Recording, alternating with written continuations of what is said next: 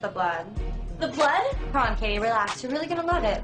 I mean, not your first time or your second time or even your third time. But really, it's why would one ever do this?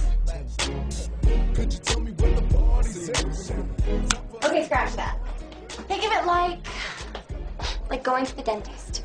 You like going to the dentist, don't you, Katie? Yeah.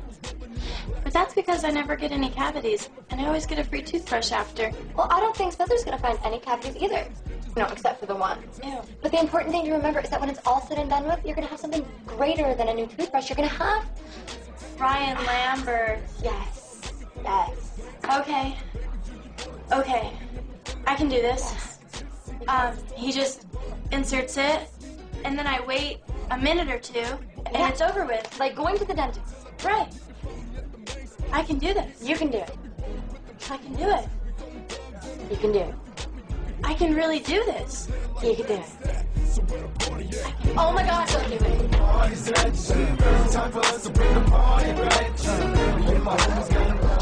can't do this. How can I do this? This is totally cornered me. It's not fair. This is way too much pressure. I need more time to prepare. Dude, you've been preparing for 18 years. Yeah. Yeah. You're right.